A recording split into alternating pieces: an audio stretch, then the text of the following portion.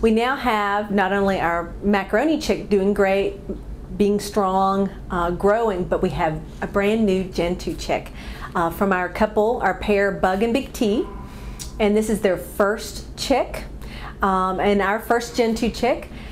And there are some concerns because they are new parents. So with new parents, they're still learning how to do things, and they've already been kind of rough with their egg.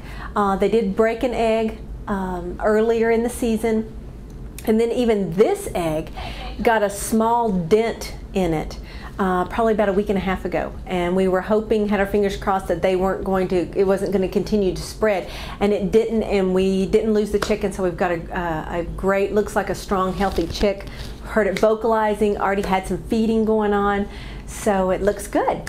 Poncho and Peep have 2. They're the next ones due to hatch, I believe toward the end of the month. Around the 25th, give or take a little bit, is when we're going to start watching those eggs, and they have 2 eggs, so that'll be something different. And then the next ones to hatch will be Zeus and Pebbles, and they have 2 eggs as well, so those will be, we're kind of getting practice as we go along. We do have one that's our wild card, Nipper, who was building a nest all on his own. He didn't, I guess, feel he needed a female at the moment. So Nipper and Flower have now built a nest right next to Bug and Big T's. And I have to admit, it's one of the best nests in the exhibit. Beautiful nest. Nipper is tending it very well. Flower is spending a little bit of time in the nest.